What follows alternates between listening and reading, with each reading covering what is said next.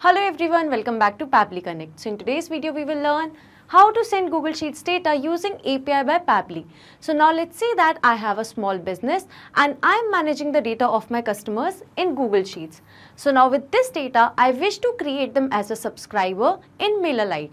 As there is no native integration between Google Sheets and MailerLite, for that I will be using a feature by Pabbly Connect, that is API by Pabbly. This will help me to build a connection between Google Sheets and MailerLite. So to perform this integration, we will be using Pabbly Connect, where our trigger application will be Google Sheets and our action will be API by Pabbly. So to learn how we set up this integration, follow me through the screen. In this video, we will learn that how you can send Google Sheets data using API by Pabbly. Now let's say that I manage the data of my customers in this Google Sheet, and now with this data, I wish to create these customers as subscribers in MailerLite. So to build a connection between them, I will be using an amazing feature by Pabbly Connect, that is API by Pabbly.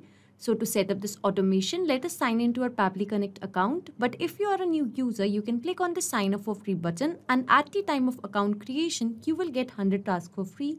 So as an existing user, I will sign in. This is the All Applications page by Pabbly. So we will go to Pabbly Connect and click on Access Now to reach our dashboard. So now this is the dashboard, and to create a new workflow, I need to click on this Create Workflow button. I have named it as Send Google Sheets Data using API by Pabbly, and now I will click on Create. So now as I did that, I have arrived on a very important window which consists of trigger and action. So trigger and action are those two principles of Pabbly Connect on which this entire automation will depend. Trigger says when this happens, action says do this. So basically action is the response of your trigger application. So now moving to the trigger window, as the title suggests, that is to send Google Sheets data using API by Pabbly. So now over here, in my choose application, I will be searching for Google Sheets, and here it is. And as my trigger event, I will be selecting new or updated spreadsheet row. That means this trigger will start working whenever a new spreadsheet row will be added or updated. So I'm selecting it. After selecting my trigger application and the trigger event, now you can see a webhook is given, and along with that, a help desk is given. So read this carefully because the webhook URL will help you to connect Google Sheets with Pabbly Connect. So now I will take you to my Google Sheets. So this is the sheet that I have created before. So now I want to connect this spreadsheet with Pabbly Connect. So I will simply go to extensions, and now I will go to Pabbly Connect webhooks. But if you don't have this webhook extension, you can simply go to get add-ons, and here in the search bar, you can search for Pabbly Connect webhooks and you will find it. So you can see it that I have already installed it. So I will just simply close this window, and over here again I will go back to extensions and take you to Pabbly Connect webhooks. So now we need to set up an initial setup. I will click on that. So now in this initial setup box, over here you can see that the selected sheet is sheet 1 because in our spreadsheet there is only one sheet. Moving on to webhook URL, we will find this webhook URL in Pabbly Connect. So we will just simply copy it, and we will be pasting it over here under webhook URL. As I did that, moving to trigger column. So basically trigger column is the final data column in your, so over here in my spreadsheet, D is the final data column. So I am mentioning it as the trigger column. So that means the data will be captured till D column, and now I'm clicking on submit. So you can see that the setup is configured successfully. I will close this and just refresh this page once. So now I will again go to extensions and go to Pabbly Connect webhooks, and I will click on this send on event option. So now whenever the data will be added in a new row, so the data will be captured by Pabbly Connect as well. So now over here I will fill in the dummy details. I have filled in the dummy details. The first name goes by test, last name goes by user, and a dummy email that goes as usertest@pablitudes.com along with a dummy phone number. So now I will take you back to Pabbly Connect to show you the captured response. And over here you can see that the response is successfully captured in Pabbly Connect. You can see that the trigger column which we have mentioned was D. It is successfully captured over here.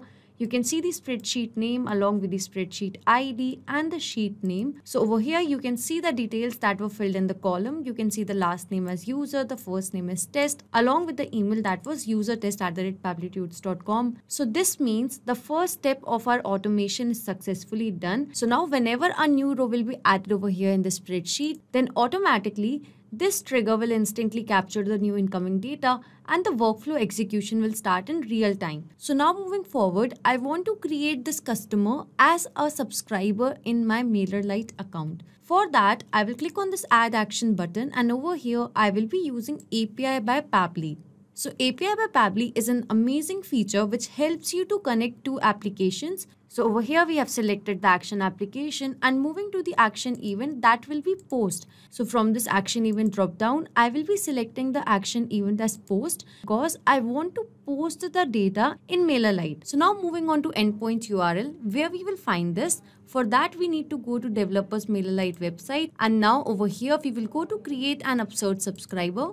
And now you can see that over here, this is the endpoint URL given to us. So we will go back and paste it over here. And as you can see that if you want to create or update a subscriber, then you have to send this post request.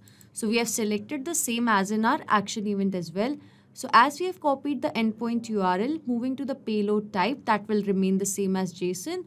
And wrap request in array. So as of now in this workflow, I will select it as no because I don't require it. So now moving on to authentication. Over here in the drop down, you can see that there are 3 types of authentication given to us. So for this also, we will once again go to developers MailerLite website.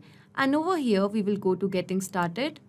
And now you can see that the authorization is bearer token. The authorization is bearer. So that means over here, we will be using bearer token as the authentication and now over here we need to enter the bearer token. For that we will go to our MailerLite account and in integrations over here we need to develop it. So we will click on this generate new token. Now we need to give our token a name and I'm giving it as latest and I have named it as latest token and now I will click on these terms of use and I will click on create token. So the token is generated and now I will simply copy it, go back to Pabbly Connect and paste it over here. So as I've successfully pasted the bearer token, now moving on to add headers and set parameters. So now moving on to add headers and set parameters. For that we will again go to developers MailerLite website to see what are these. We will go to subscribers. And again, we will go to create absurd subscriber and over here you can see the request. That is over here you can see the parameters. So the parameters consist of email, fields, groups, status, subscribed, IP address, opted in, opted IP, unsubscribed. So now in Pabbly Connect, we will be mentioning some parameters. So I want to mention email as one of the parameter. I will simply copy this and I will go back to Pabbly Connect and click on set parameters. And over here in label, I will be pasting the same.